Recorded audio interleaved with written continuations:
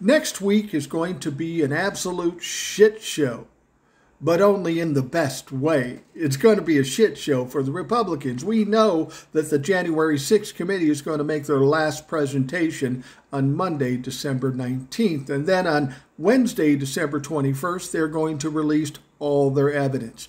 All their fucking evidence.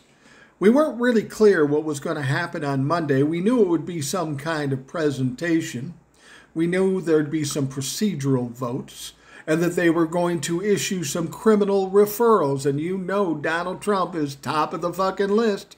Oh, that should make him spin in his dirty diapers down in Mar-a-Lago. That will freak him out. I can't wait for the response to that. But there was something else that they just told us that's going to be in this Monday session that I find kind of interesting. Apparently, they are going to release some key chapters of their investigation.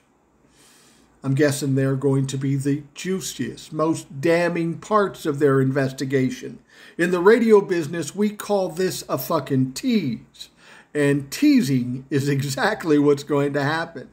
We're going to get a taste of what's coming out on Wednesday, and what comes out on Monday would be enough to bury Donald Trump, but we're happy to know that Donald Trump, the Trumplafucks, and all his little Republican acolytes will be buried under a pile, the shitstorm. That's coming on Wednesday. So it's going to be a shit show next week, but I'm going to love every fucking bit of it.